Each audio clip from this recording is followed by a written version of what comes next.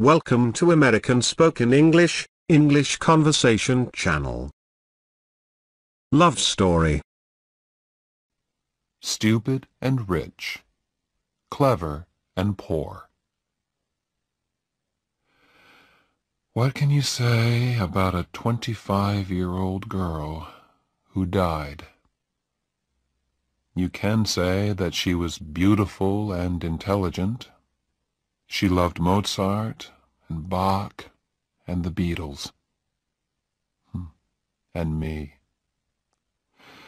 Once, when she told me that, I asked her who came first. She answered, smiling, "Like in the ABC." I smiled too. But now I wonder, was she talking about my first name? If she was, I came last, behind Mozart. Or did she mean my last name? If she did, I came between Bach and the Beatles. But I still didn't come first. That worries me terribly now. You see, I always had to be number one. Family pride, you see. In the autumn of my last year at Harvard University, I studied a lot in the Radcliffe Library. The library was quiet. Nobody knew me there, and they had the books that I needed for my studies. The day before an examination, I went over to the library desk to ask for a book. 2 girls were working there. One was tall and sporty. The other was quiet and wore glasses. I chose her and asked for my book. She gave me an unfriendly look. "Don't you have a library at Harvard?" she asked. "Radcliffe let us use their library," I answered. "Yes, Preppy, they do. But is it fair? Harvard has 5 million books. We have a few thousand." Oh dear, I thought. A clever Radcliffe girl. I can usually make girls like her feel very small. But I needed that damn book, so I had to be polite. "Listen, I need that damn book." "Don't speak like that to a lady, Preppy." "Why are you so sure that I went to prep school?" She took off her glasses. "You look stupid and rich," she said. "You're wrong," I said. "I'm actually clever and poor." "Oh, no, Preppy," she said. "I'm clever and poor." She was looking straight at me. All right, she had pretty brown eyes. And, okay, perhaps I looked rich. But I don't let anyone call me stupid. "What makes you so clever?" I asked. "I'm not going to go for coffee with you," she said. "Listen, I'm not going to ask you." "That," she said, "is what makes you stupid." Let me explain why I took her for coffee. I got the book that I wanted, didn't I? And she couldn't leave the library until closing time. So I was able to study the book for a good long time. I got an A in my exam the next day. I gave the girl's legs an A, too, when she came out from behind the library desk. We went to a coffee shop, and I ordered coffee for both of us. "I'm Jennifer Cavallari," she said. "I'm American, but my family came from Italy. I'm studying music." "My name is Oliver," I said. "Is that your first or your last name?" she asked. "First. My other name is Barrett." "Oh," she said. Like Elizabeth Barrett, the writer? Yes, I said. No relation.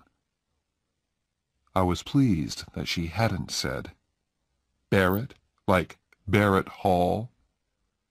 That Barrett is a relation of mine. Barrett Hall is a large, unlovely building at Harvard University. My great-grandfather gave it to Harvard long ago, and I am deeply ashamed of it. She was silent. She sat there, half smiling at me. I looked at her notebooks. 16th century music? I said. That sounds difficult. It's too difficult for you, Preppy, she said coldly. Why was I letting her talk to me like this? Didn't she read the university magazine? Didn't she know who I was? Hey, don't you know who I am? Yes, she answered. You're the man who owns Barrett Hall. She didn't know who I was. I don't own Barrett Hall, I argued. My great-grandfather gave it to Harvard, that's all. So that's why his not-so-great-grandson could get into Harvard so easily. I was angry now. Jenny, if I'm no good, why did you want me to invite you for coffee? She looked straight into my eyes and smiled. I like your body, she said. Every big winner has to be a good loser, too. Every good Harvard man knows that. But it's better if you can win. And so, as I walked with Jenny to her dormitory, I made my winning move. Listen, Friday night is the Dartmouth hockey match. So I'd like you to come. These Radcliffe girls, they really care about sport. And why, she asked, should I come to a stupid ice hockey match? Because I'm playing, I answered. There was a moment's silence. I think I heard snow falling. For which team? She said. By the second quarter of the game on Friday night, we were winning 0-0. That is, Davy Johnson and I were getting ready to score a goal. The crowd were screaming for blood, or a goal. I always feel that it's my job to give them both these things. I didn't look up at Jenny once, but I hoped she was watching me. I got the puck and started off across the ice. Davy Johnson was there on my left, but I didn't pass the puck to him. I wanted to score this goal myself. But before I could shoot, two big Dartmouth men were after me. In a moment, we were hitting the puck and each other as hard as we could. "You!" said a voice suddenly. 2 minutes in the penalty box. I looked up. He was talking to me. "What did I do?" I asked. "Don't argue." He called to the official's desk. "Number 7, 2 minutes in the penalty box. For fighting." Angrily, I climbed into the penalty box. "Why are you sitting here when all your friends are playing?" The voice was Jenny's. I didn't answer. "Come on, Harvard! Get that puck!" I shouted. "What did you do wrong?" Jenny asked. "I tried too hard." Out there on the ice, Harvard were playing with only 5 men. "Is that something to be ashamed of?" "Jenny, please, I'm thinking." "What about?" About those two Dartmouth men. When I get back onto the ice, I'll break them into little pieces. Do you always fight when you play hockey? I'll fight you, Jenny, if you don't keep quiet. I'm leaving. Goodbye. I looked round, but she had gone. Just then, the bell rang. My 2-minute penalty had finished. I jumped onto the ice again. "Good old Barrett!" shouted the crowd. Jenny will hear them shouting for me, I thought. But where was she? Had she left? As I went for the puck, I looked up into the crowd. Jenny was standing there. I took the puck and went towards the goal line. 2 Dartmouth players were coming straight at me.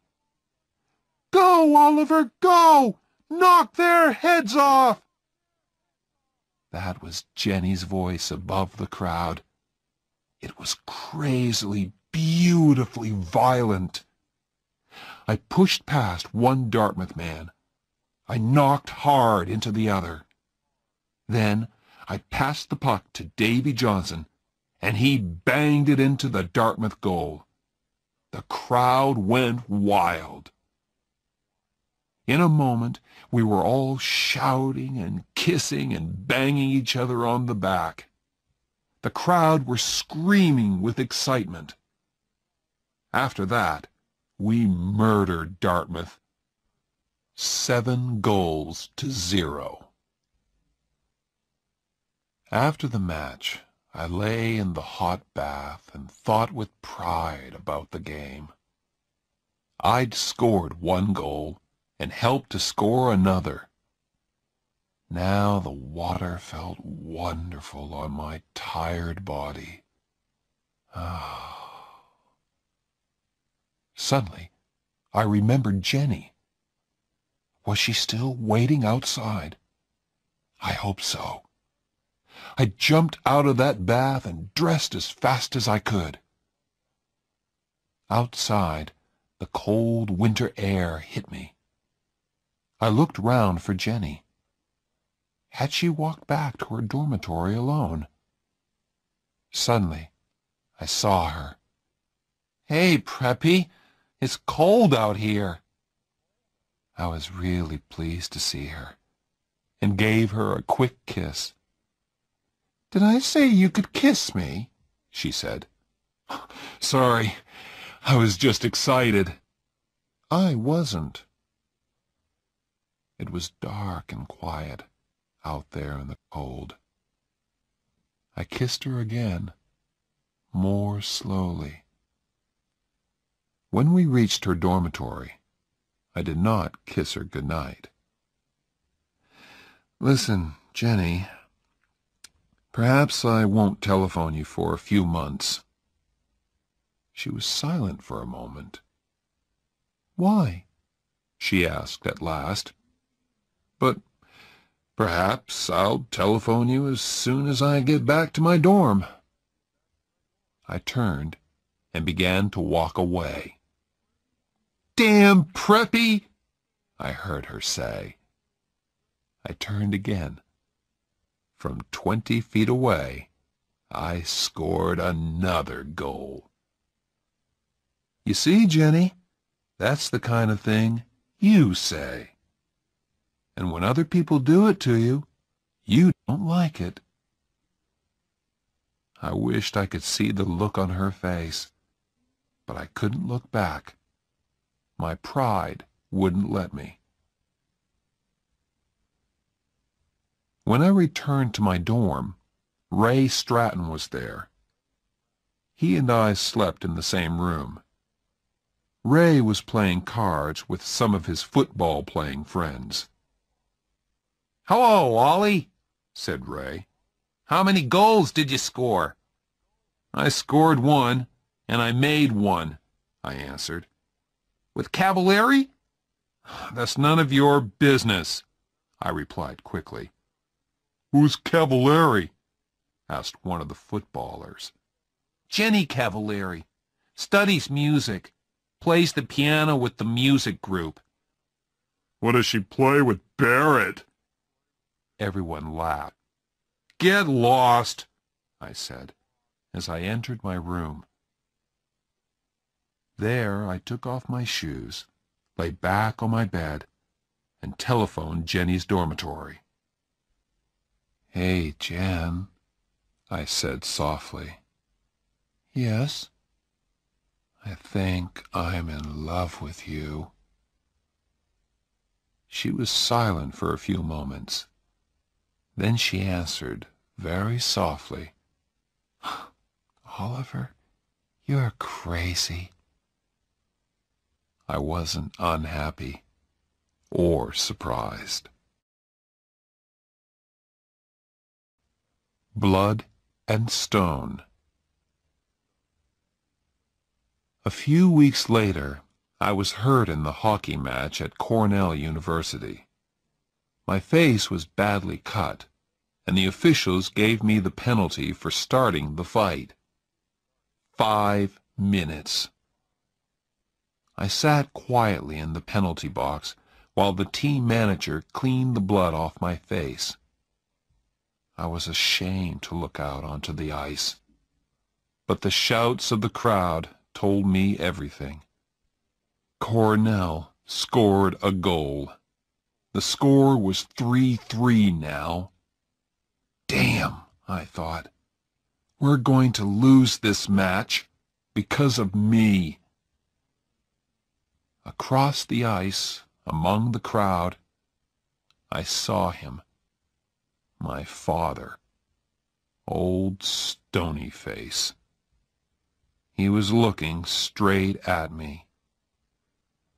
If the meeting finishes in time, I'll come to Cornell and watch you play, he had told me on the phone.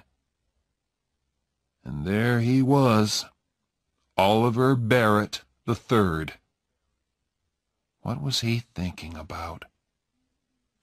Who could say? Why was he here? Family pride, perhaps. Look at me. I am a very busy, important man, but I have come all the way to Cornell just to watch my son play in a hockey match. We lost, 6-3. After the match, the doctor put 12 stitches in my face. When I got to the changing room, it was empty. They don't want to talk to me, I thought. I lost that match. I felt very ashamed as I walked out into the winter night. Come and have dinner, son, said a voice. It was old Stony Face. At dinner, we had one of our non-conversations. We spoke to each other, but didn't actually say anything. These non-conversations always started with, "How have you been, son?" and ended with, "Is there anything I can do for you?" "How have you been, son?" my father began. "Fine, sir." "Does your face hurt?" "No, sir." It hurt terribly. Next, old Stony Face talked about playing the game. "All right, son. You lost the match." "How clever of you to notice, father." "But, after all, in sport, the important thing is the playing, not the winning." Wonderful, I thought. Father was chosen for the Olympic Games, and now he says winning is not important. I just looked down at my plate and said, "Yes, sir," at the right times. Our non-conversation continued. After playing the game, he discussed my plans. "Tell me, Oliver, Has the law school accepted you yet? Not yet, sir. Would you like me to telephone them? No, I said at once. I want to get a letter like other people, sir. Please? Yes, of course. Fine. After all, they're sure to accept you. Why? I thought. Because I'm clever and successful? Or because I'm the son of Oliver Barrett III? The meal was as uninteresting as the conversation. At last, my father spoke again. There's always the Peace Corps, he said suddenly. I think the Peace Corps is a fine thing, don't you? Oh, yes, sir, I said politely. I knew nothing about the Peace Corps. What do your friends at Harvard think about the Peace Corps? He asked. Do they feel that the Peace Corps is important in our world today? Yes, sir, I said politely, just to please him. After dinner, I walked with him to his car. Is there anything I can do for you, son? He asked. No, thank you, sir. Good night, sir. Our non-conversation was finished. He drove away. Yes, of course there are planes, but Oliver Barrett III chose to drive. My father likes to drive. Fast. And at that time of night, in an Aston Martin DBS, you can go very fast indeed. I went to telephone Jenny. That was the only good part of the evening. I told her about the fight. She enjoyed that. Her musical friends never got into fights. "Oh, I hope you hit the man who hit you," she said. "Oh, yes. Good. I'm sorry I couldn't be there to watch you. Perhaps you'll hit somebody in the Yale match." I smiled. Jenny really made me feel better. Back at Harvard the next day, I called at her dorm. Jenny was talking to someone on the telephone in the hall. "Yes, of course. Oh, yes, Phil. I love you, too. Love and kisses. Goodbye." Who was she talking to? I had only been away 48 hours, and she had found a new boyfriend. Jenny did not seem ashamed. She kissed me lightly on the unhurt side of my face. "Hey, you look terrible." 12 stitches, Jen. Does the other man look worse than you? Much worse. I always make the other man look worse. We walked to my MG sports car. "Who's Phil?" I asked, as carelessly as I could. "My father." I could not believe that. "You call your father Phil?" "That's his name. What do you call your father?" "Sir." He must be really proud of you. You're a big hockey star, and you're always successful in your exams." "You don't know anything, Jenny. He was good at exams and sport, too. He was in the Olympic Games." "My God! Did he win?" "No.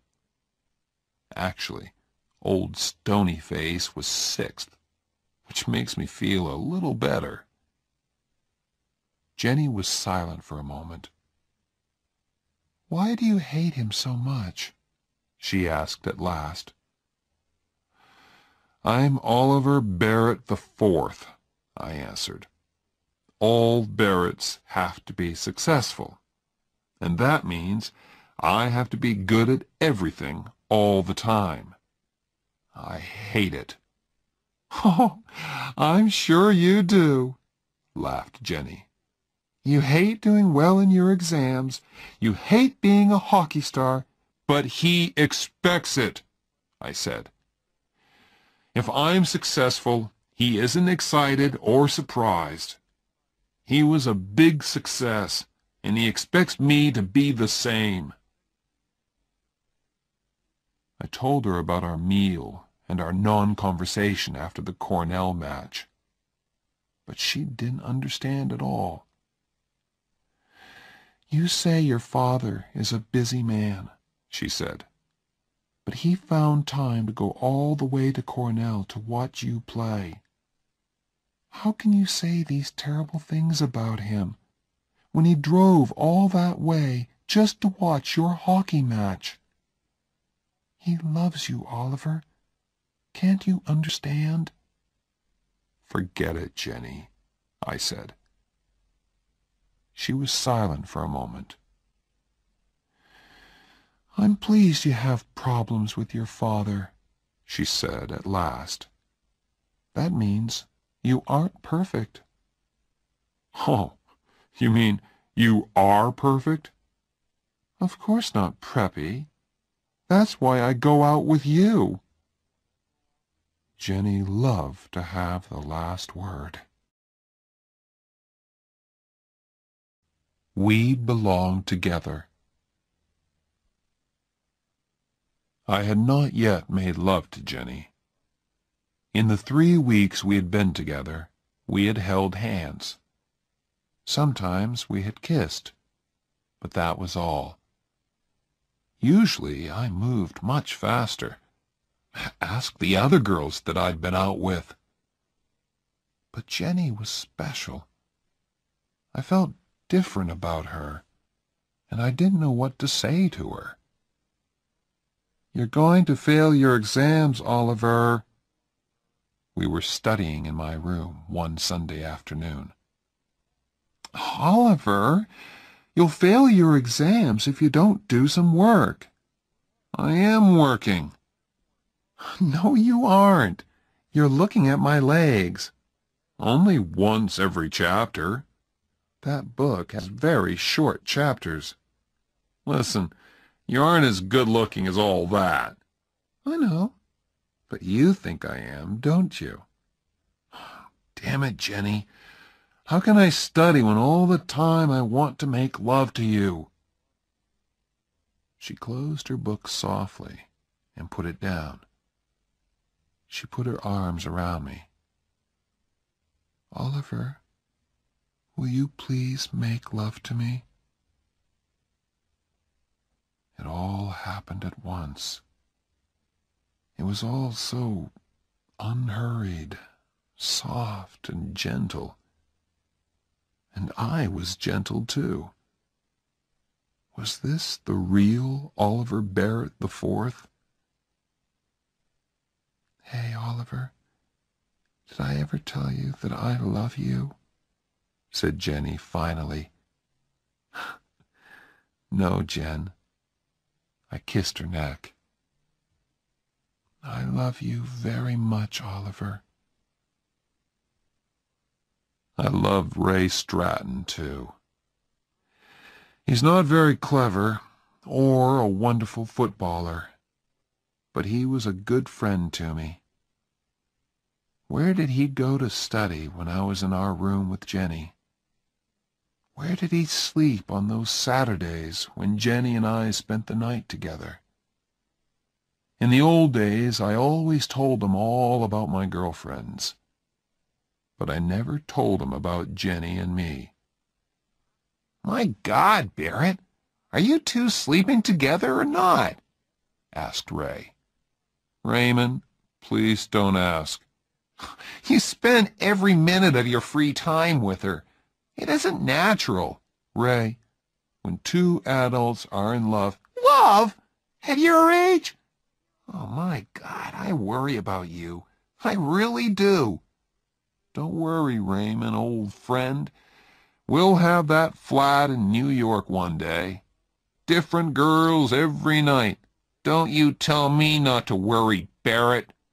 That girl's got you, and I don't like it. That evening, I went to hear Jenny play the piano with the music group. "Oh, you were wonderful," I said afterwards. "That shows what you know about music, Preppy." We walked along the river together. I played okay, not wonderful, not Olympic Games, just okay. Okay? Okay. But you should always continue your music. Of course I will. I'm going to study with Nadia Boulanger, aren't I? Who? Nadia Boulanger. She's a famous music teacher in Paris. I'm very lucky. I won a scholarship, too.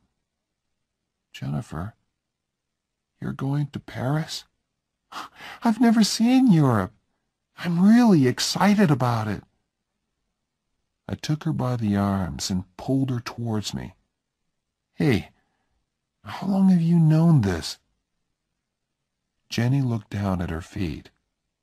Oliver, don't be stupid.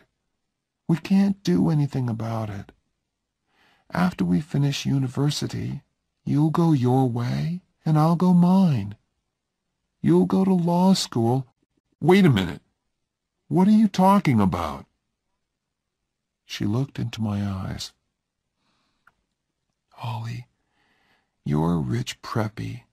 Your old man owns a bank. My father's a baker in Cranston, Rhode Island. And I'm nobody. What does that matter? We're together now. We're happy. Ollie, don't be stupid, she repeated. Harvard is full of all kinds of different people. You study together, you have fun together. But afterwards, you have to go back to where you belong. We belong together. Don't leave me, Jenny. Please. What about my scholarship? What about Paris? What about our marriage? Who said anything about marriage? Said Jenny in surprise. Me. I'm saying it now. Why? I looked straight into her eyes. Because, I said. Oh, said Jenny. That's a very good reason. She took my arm, and we walked along the river. There was nothing more to say, really. The next Sunday, we drove to visit my parents in Ipswich, Massachusetts. Jenny said it was the right thing to do, and of course there was also the fact that Oliver III paid for my studies at Harvard. "Oh, my God," Jenny said when we drove up to the house. "I didn't expect this. It's like a damn palace." "Please, Jen, everything will be fine." "For a nice all-American girl of good family, perhaps. Not for Jennifer Cavallari, baker's daughter from Cranston, Rhode Island." Florence opened the door. She has worked for the Barrett family for many years. She told us that my parents were waiting in the library. We followed her past a long line of pictures of famous Barretts and a glass case full of silver and gold cups. "They look just like real silver and gold," said Jenny. "They don't give cups like those at the Cranston Sports Club." "They are real silver and gold," I answered. "Oh, my God! Are they yours?" "No, my father's." "Do you have silver and gold cups too, Oliver?" "Yes." "In a glass case, like these?" "No, up in my room, under the bed." She gave me one of her good Jenny looks. "We'll go and look at them later, shall we?" Before I could answer, we heard a voice. "Ah, hello there." It was old Stonyface. "Oh, hello, sir. This is Jennifer." "Hello there." He shook her hand before I could say her full name. There was a smile on his usually rock-like face. "Do come in and meet Mrs. Barrett, my wife, Allison. This is Jennifer Calaveri," I said. For the first and only time, I got her damn name wrong. "Cavallari," said Jenny politely. Mother and Jenny shook hands. All through dinner, Mother kept the polite small talk going. "So, your people are from Cranston, Jennifer?" said my mother. Mostly. My mother came from Fall River." "Oh, the Barretts have factories at Fall River," said Oliver the Third. "Where they cheated their workers for centuries," said Oliver the Fourth. "In the 19th century," said Oliver the Third. "What about the plans to put automatic machines in the factories?" said Oliver the Fourth. "What about coffee?" my mother said quickly. We moved back into the library. We sat there with nothing to say to each other. So I started a new non-conversation. "Tell me, Jennifer," I said, "what do you think about the Peace Corps?" She looked at me in surprise. "Oh, have you told them, O.B.?" asked my mother. "It isn't the time for that, my dear," said Oliver Barrett the Third, with an ask me look on his face. What's this, Father?" I asked, just to please him. "Oh, nothing important, son." "I don't know how you can say that," said my mother. She turned to me. "Your father is going to be head of the Peace Corps." "Oh," I said. "Oh," said Jenny, in a different, happier kind of voice. "Well done, Mr. Barrett." She gave me a hard look. "Yes, well done, sir," I said at last. Two different kinds of father. "Jenny, he isn't going to be President of the USA after all." We were driving back to Harvard. "You still weren't very nice to him about it, Oliver." "I said well done." "Huh! Oliver, why are you so unkind to your father? You hurt him all the time." "It's impossible to hurt Oliver Barrett the Third." "No, it isn't. If you marry Jennifer Cavallari, Oliver, I know you love me, but in a strange way you want me because I'm not a suitable woman for a Barrett to marry. You are rebelling against your father." My father said the same thing a few days later when we had lunch together at the Harvard Club in Boston. "Son, you're in too much of a hurry. The young lady herself is fine. The problem is you. You are rebelling, and you know it." "Father, what worries you most about her? That she's Italian, or that she's poor?" "What do you like most about her?" "I'm leaving." "Stay and talk like a man." I stayed. Old Stonyface liked that. He's won again, I thought angrily. "Wait a while, son," Oliver Barrett the Third continued. "That's all I ask. Finish law school." "Why do I have to wait?" I was rebelling now. "Oliver, you are still under 21. In the eyes of the law, you are not yet an adult." "Stop talking like a lawyer, damn it!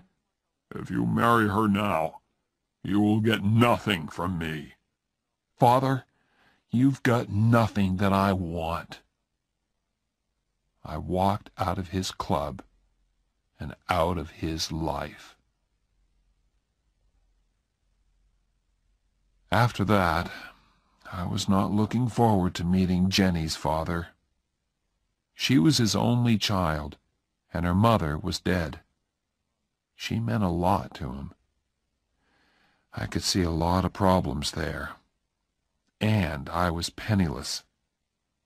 How is Mr. Cavallari going to feel, I thought, when he hears that young Barrett can't support his daughter? Worse, she will have to work as a teacher to support him while he is at law school. As we drove down to Cranston on that Sunday in May, I worried a lot about Mr. Cavallari's feelings. Tell me again, Jen. Okay. I telephoned him and he said okay. But what does he mean by okay? Are you trying to tell me that Harvard Law School has accepted a man who doesn't know the meaning of okay? It isn't a word that lawyers use much, Jen. Just tell me again, please. He knows you're poor and he doesn't mind. Stop worrying, Oliver. Jenny lived on Hamilton Street. It was a long line of wooden houses with children playing in front of them and whole families sitting on their front steps. I felt like a stranger in a strange land as I parked the MG outside 189A Hamilton Street. Mr. Cavallari's handshake was warm and strong. "How do you do, sir?" I said. "I'm Phil," he said. "Phil, sir." It was a frightening moment. Then Mr. Cavallari turned to his daughter. Suddenly they were in each other's arms, laughing and crying and kissing. I felt like a stranger. For some time, I did not have to speak much. Don't speak with your mouth full, my family had told me when I was a child. Phil and his daughter kept my mouth full all afternoon. I don't know how many Italian cakes I ate. Both Cavallaris were very pleased. "He's okay," said Phil at last. "I told you he was okay," said his daughter. "Well, I had to see for myself. Now I've seen him. Oliver?" "Yes, sir?" "Call me Phil. You're okay." Later, Phil tried to have a serious talk with me. He thought he could bring Oliver Barrett III and Oliver Barrett IV together again. "Let me speak to him on the telephone," he said. "A father's love is a very special thing." "There isn't much of it in my family," I said. "Your father will soon realize," he began, "when it's time to go to the church." "Phil," said Jenny gently, "we don't want to be married in church." He looked surprised, then unhappy. But he spoke bravely. "It's your wedding, children. You choose. It's okay by me." My next meeting was with the head of Harvard Law School. "I'll need a scholarship for next year, sir," I said politely. "A scholarship? I don't understand. Your father—" "My father has nothing to do with it, sir. We've had a disagreement, and he isn't supporting me any more." The head took off his glasses, then put them on again. I continued. "That's why I've come here to see you, sir. I'm getting married next month. We're both going to work during the summer. Then Jenny will support us by teaching. But her teaching won't pay enough to send me to law school. Sir, I need a scholarship. I have no money in the bank." "Mr. Barrett, our scholarships are for poor people, and it's too late to ask for one. I do not wish to enter into a family disagreement, but I think you should go and talk to your father again." "No," I said angrily. "I am not, repeat, not going back to my father to ask for money." When Jenny graduated from university that summer, all her relations came from Cranston to watch. We didn't tell them about our marriage plans because we wanted a quiet wedding and didn't want to hurt their feelings. I graduated from Harvard the next day. Was Oliver III there in the university hall? I don't know. I didn't look for old Stonyface in the crowd. I gave my parents' tickets to Jenny and Phil. But as an old Harvard man, my father could sit with the class of '26. But why should he want to? I mean, weren't the banks open that day? The wedding was on the next Sunday. It was very quiet and very beautiful. Phil was there, of course, and my friend Ray Stratton. Jenny and I spoke about our love for each other and promised to stay together until death. Ray gave me the ring, and soon Oliver Barrett IV and Jennifer Cavalieri were man and wife. We had a small party afterwards, just the four of us. Then Ray and Phil went home, and Jenny and I were alone together. "Jenny, we're really married." "Yes. Now I can be as terrible to you as I like." The first 3 years. For 3 years we had to make every dollar do the work of 2. All through the summer holidays we worked at the boat club in Dennisport. It was hard work, but we were never too tired to be kind to each other. I say kind because there are no words to describe our love and happiness together. After the summer, we found a cheap flat near the university.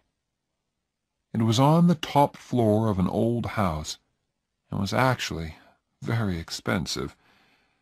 But what could we do? There weren't many flats around. "Hey, Preppy," said Jenny when we arrived there. "Are you my husband, or aren't you?" "Of course I'm your husband." "Show me, then." My God, I thought, in the street? "Carry me into our first home." I carried her up the 5 steps to the front door. "Why did you stop?" she asked. "This isn't our home. Upstairs, Preppy."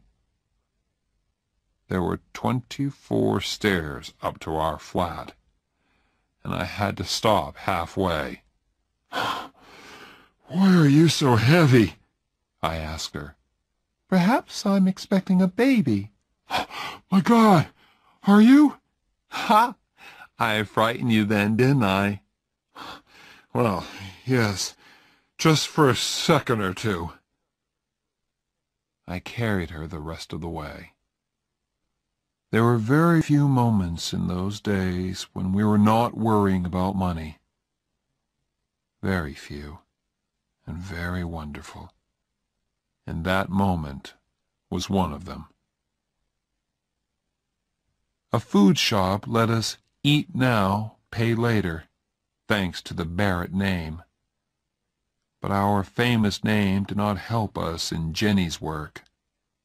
The head of the school thought we were rich.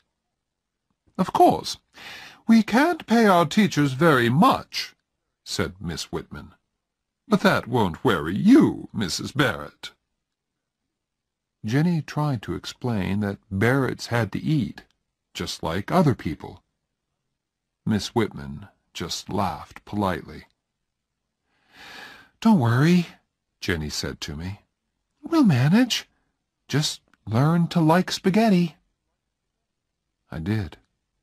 I learned to like spaghetti, and Jenny learned lots of different ways of cooking it.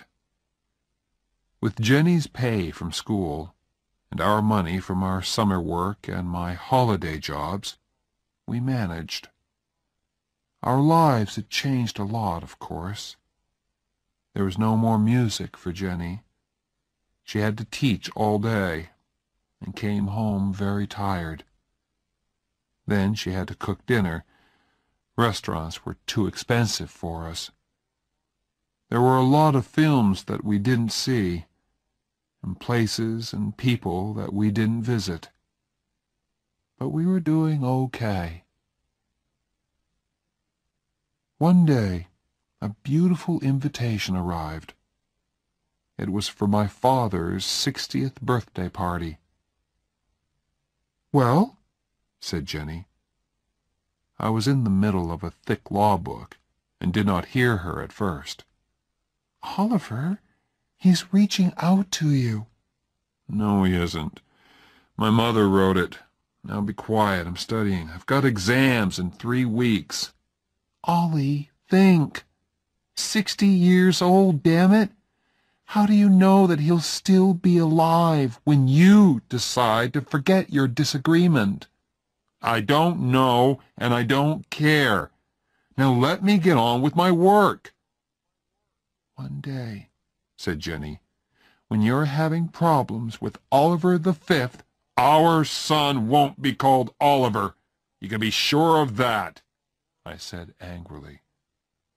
"You can call him Bozo if you like, but that child will feel bad about you, because you were a big Harvard sportsman. And by the time he goes to university, you'll probably be a big, important lawyer," she continued. "Oliver, your father loves you in the same way as you will love Bozo. But you Barretts are so full of pride. You'll go through life thinking that you hate each other. Now, what about that invitation? Write them a nice letter of refusal." "Oliver, I can't hurt your father like that." "What's their telephone number?" I told her, and was at once deep in my law book again. I tried not to listen to her talking on the telephone, but she was in the same room after all. Suddenly I thought, how long does it take to say no? "Ollie!" Jenny had her hand over the telephone mouthpiece. "Ollie, do we have to say no?" "Yes, we do. And hurry up, damn it." "I'm terribly sorry," she said into the telephone. She covered the mouthpiece again and turned to me. "He's very unhappy, Oliver. Can you just sit there and let your father bleed?" "Stones don't bleed, Jen. This isn't one of your warm, loving Italian fathers." "Oliver, can't you just speak to him?" "Speak to him? Are you crazy?" She held the telephone towards me. She was trying not to cry. "I will never speak to him. Ever," I said. Now she was crying, very quietly. Then she asked me once more. "For me, Oliver? I've never asked you for anything. Please." I couldn't do it. Didn't Jenny understand? It was just impossible. Unhappily, I shook my head. Then Jenny spoke to me, quietly and very angrily. "You have no heart," she said. She spoke into the telephone again. "Mr. Barrett, Oliver wants you to know—" She was crying, so it wasn't easy for her. "Oliver loves you very much," she said, and put the telephone down quickly.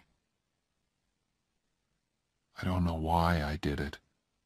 Perhaps I went crazy for a moment. Violently, I took the telephone and threw it across the room.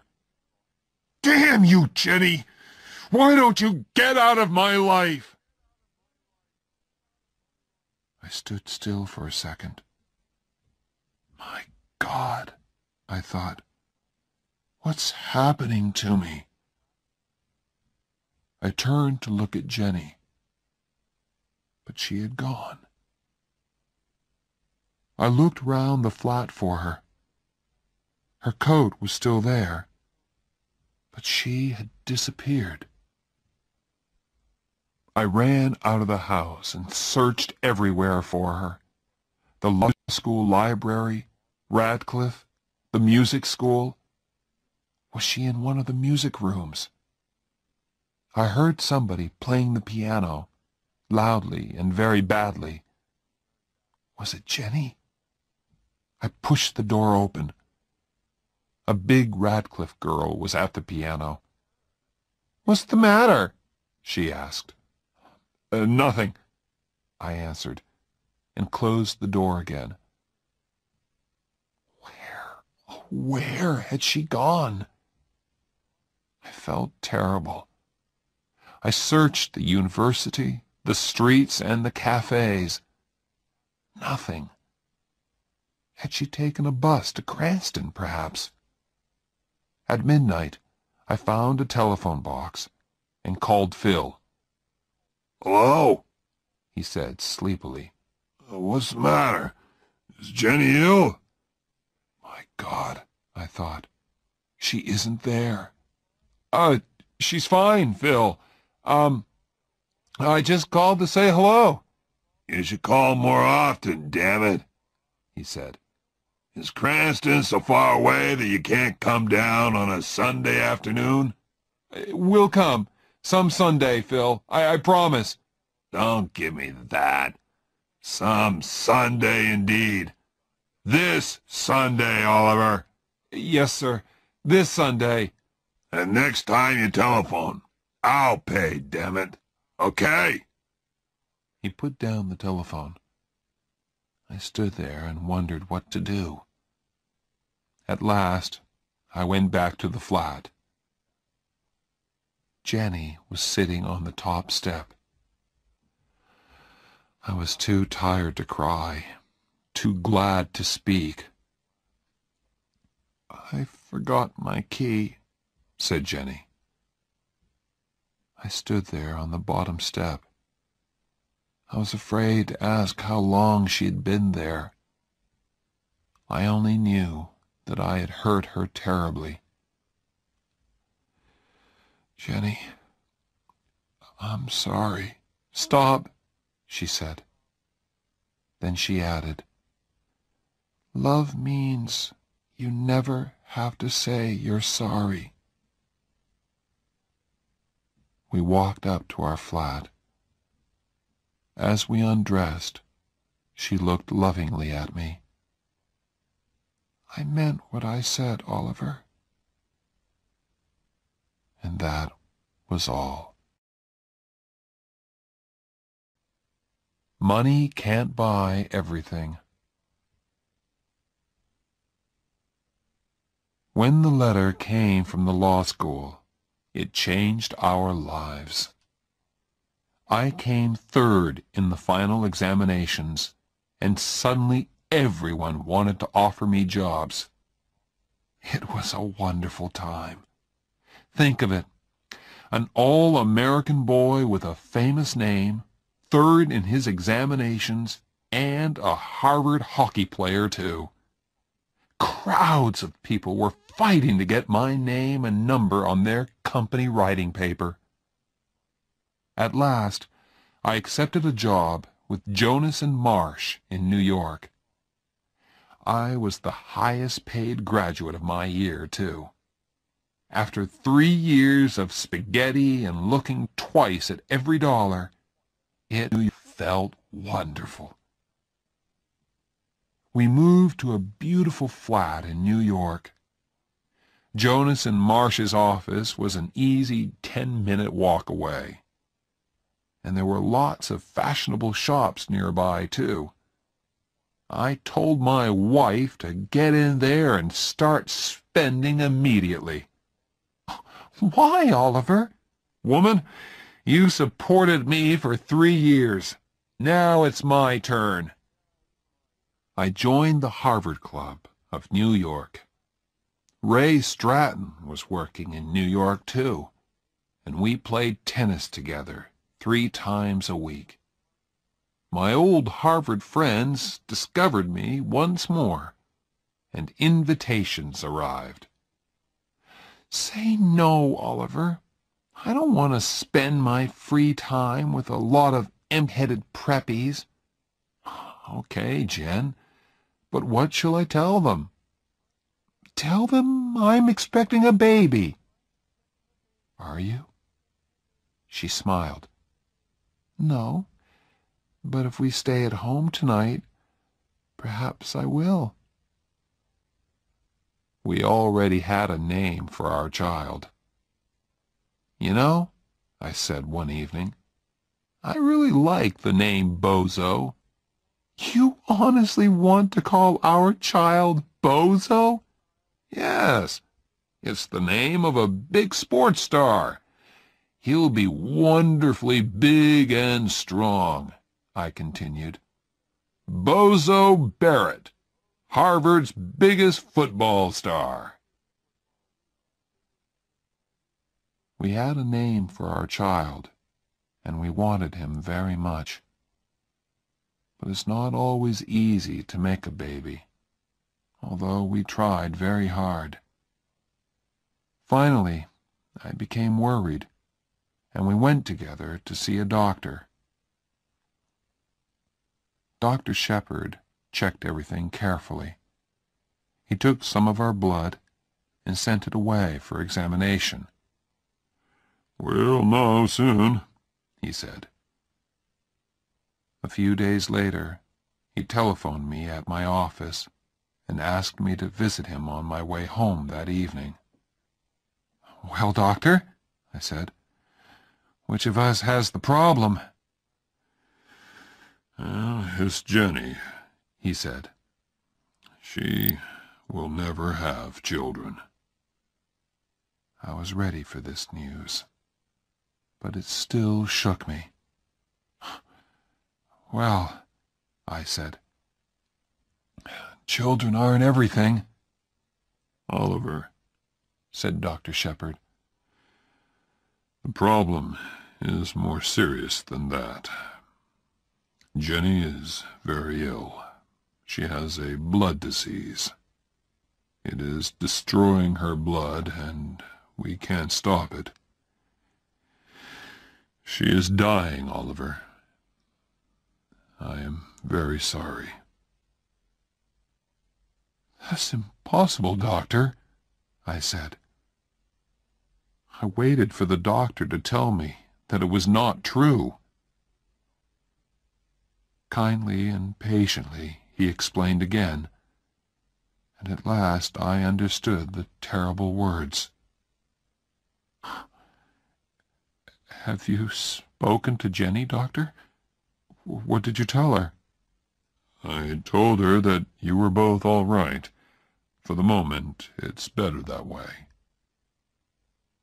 I wanted to shout and scream at the unfairness of it all. Jenny was 24, and she was dying. "What can I do to help, Doctor?" I asked at last. "Just be natural," he said. Natural. I began to think about God. At first I hated him. Then, next morning I woke up, and Jenny was there beside me. Still there. I was ashamed. Thank you, God, I thought. Thank you for letting me wake up and see Jennifer. Be natural, the doctor had said. I did my best, and all the time I was living with my terrible secret. One day, Mr. Jonas called me into his office. "Oliver, I have an important job for you. How soon can you go to Chicago? You can take one of the younger men with you." One of the younger men? I was the youngest man in the office. I understood the message. "Oliver, although you are still only 24, you are one of our top men." "Thank you, sir," I said, "but I can't leave New York just now." I had decided not to tell anyone about my troubles. I wanted to keep my secret as long as possible. I could see that old man Jonas was unhappy about my refusal. On the way home that day, I saw a notice in a travel shop window. "Fly to Paris." Suddenly, I remembered Jenny's words. What about my scholarship? What about Paris? I went into the shop and bought 2 tickets to Paris. Jenny was looking gray and tired when I got home. When I showed her the tickets, she shook her head.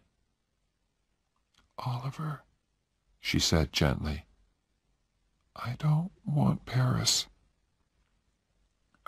I just want you. And I want time, which you can't give me." Now I looked in her eyes and saw the sadness in them. We sat there silently, holding each other. Then Jenny explained. "I was feeling terrible. I went back to the doctor, and he told me I'm dying." Now I didn't have to be natural anymore. We had no more secrets from each other. Now we could discuss things that young husbands and wives don't usually have to discuss. "You must be strong, Oliver," she said. "For Phil, it's going to be hard for him. He needs your help, okay?" "Okay, I'll be strong," I promised. I hoped Jenny could not see how frightened I was. A month later, just after dinner, Jenny was playing Chopin on the piano. Suddenly she stopped. "Are you rich enough to pay for a taxi?" she asked. "Of course. Where do you want to go?" "To the hospital." In the next few busy, worried moments, while I hurriedly packed a bag, I realized, this is it, I thought. Jenny is going to walk out of this flat and never come back. I wondered what she was thinking. She sat there, looking straight in front of her. "Hey," I said, "is there anything special that you want to take with you?" "No," she said. Then she thought again. "Yes, you." The taxi driver thought Jenny was expecting a baby. "Is this your first?" he asked. I was holding Jenny in my arms, and I felt ready to explode. "Please, Holly," Jenny said to me softly. "He's trying to be nice to us." "Yes," I told the driver. "It's our first, and my wife isn't feeling very well, so can you hurry, please?" He got us to the hospital in 10 minutes. "Good luck!" he called as he drove away. Jenny thanked him. She was having trouble walking.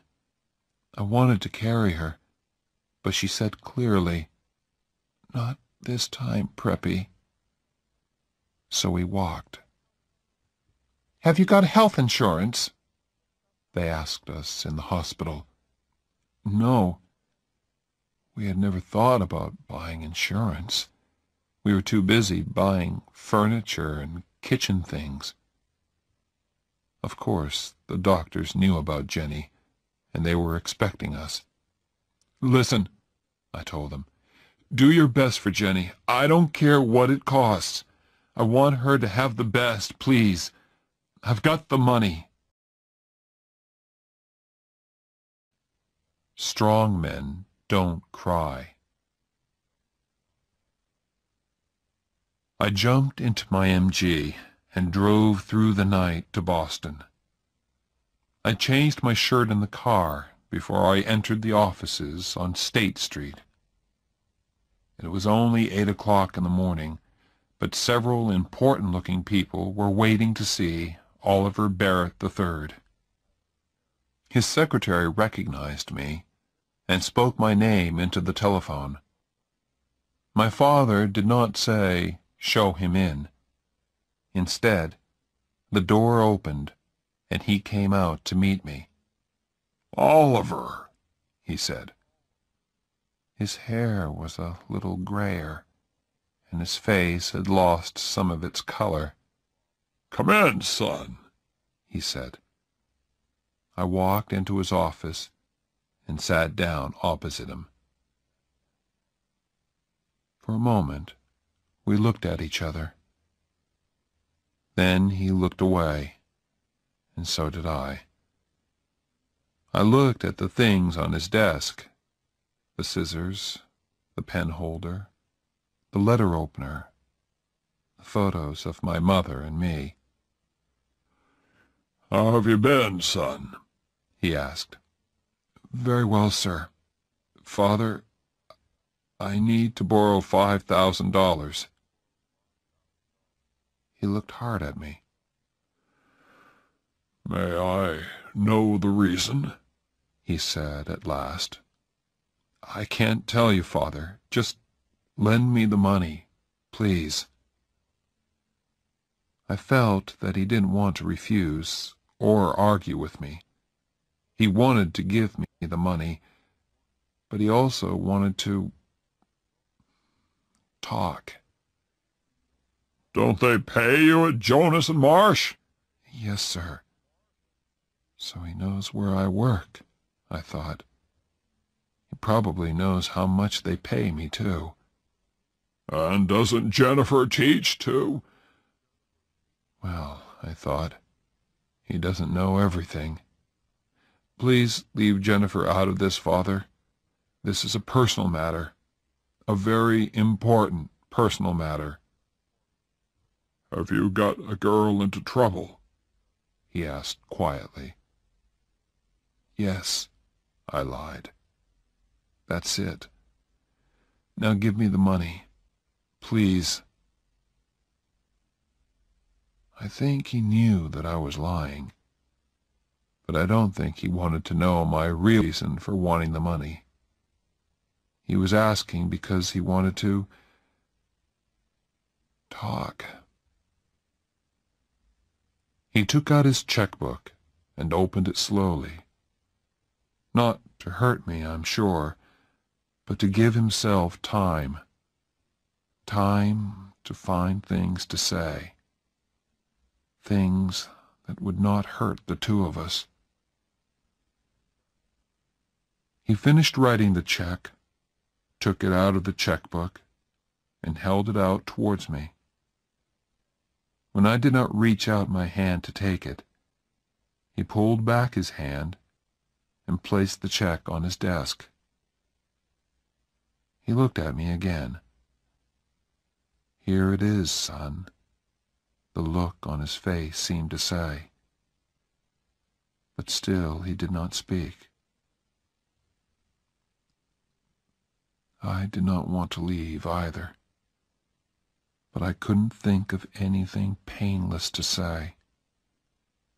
And we couldn't sit there, wanting to talk, but unable to look at each other. I picked up the check and put it carefully into my shirt pocket. I got up and went towards the door. I wanted to thank my father for seeing me when several important people were waiting outside his office. If I want, I thought, he will send his visitors away, just to be with me. I wanted to thank him for that, but the words refused to come. I stood there with the door half open, and at last I managed to look at him and say, "Thank you, Father." Then I had to tell Phil Cavallari. He did not cry or say anything. He quietly closed his house in Cranston and came to live in our flat. We all have ways of living with our troubles. Some people drink too much. Phil cleaned the flat again and again. Perhaps he thought Jenny would come home again. Poor Phil. Next, I telephoned Old Man Jonas. I told him why I could not come into the office. I kept the conversation short because I knew he was unhappy. He wanted to say things to me, but could not find the words. I knew all about that.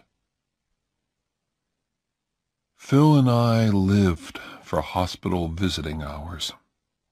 The rest of life, eating and sleeping, or not sleeping, meant nothing to us. One day in the flat, I heard Phil saying, very quietly, "I can't take this much longer." I did not answer him. I just thought to myself, I can take it. Dear God, I can take it as long as you want, because Jenny is Jenny. That evening, she sent me out of her room. She wanted to speak to her father, man to man. "But don't go too far away," she added. I went to sit outside. Then Phil appeared. "She wants to see you now," he said. "Close the door," Jenny ordered. I went to sit by her bed.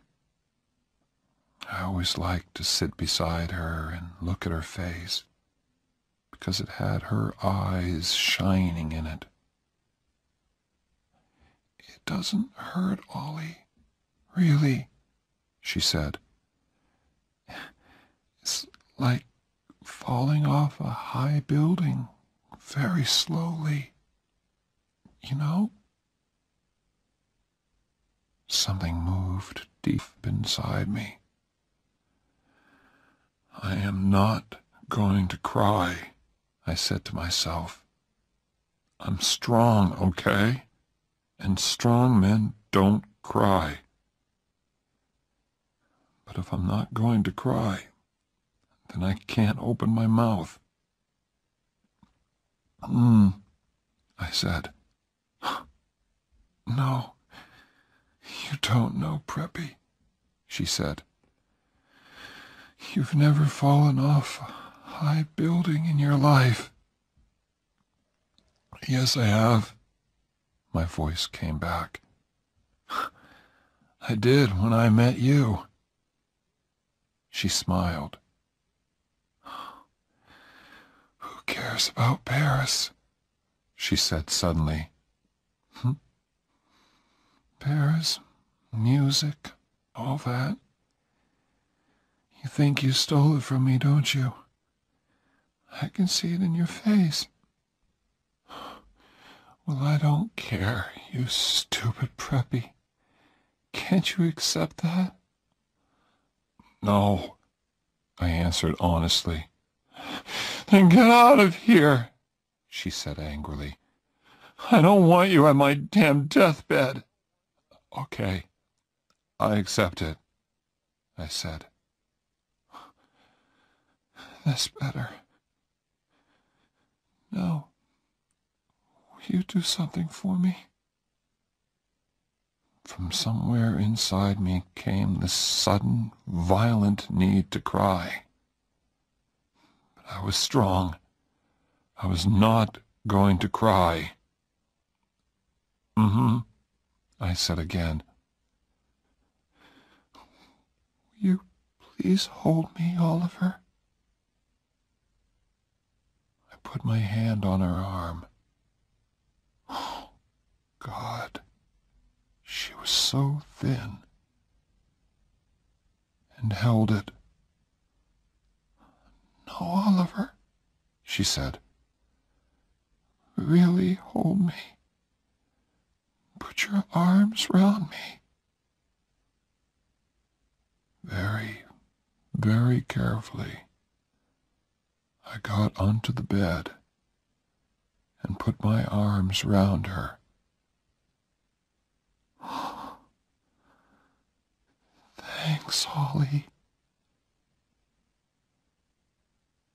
Those were her last words.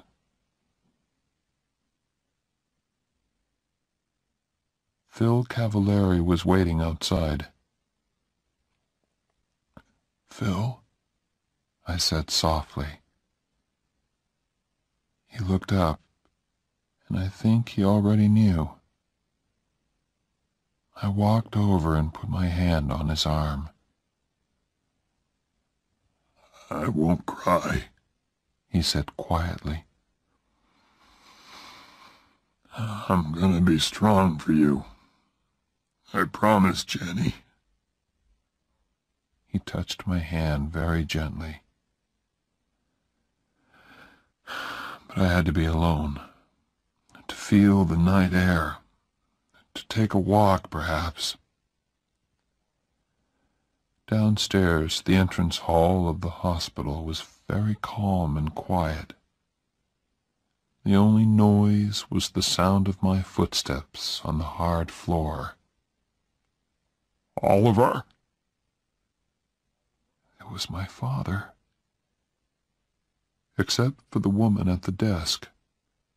We were all alone there.